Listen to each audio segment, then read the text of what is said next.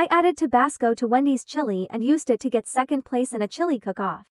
Back in my pre-vegetarian days, I stumbled upon a unique strategy for a local chili cook-off at a BMX event. Not being much of a cook myself, I decided to add a spicy surprise to Wendy's chili and toss my hat into the ring. To my delight, my unconventional entry went unnoticed, and I managed to clinch second place. This cheeky tale is a blast from my non-vegetarian past, reminding me of the unexpected triumphs that can come from a little creativity in the kitchen.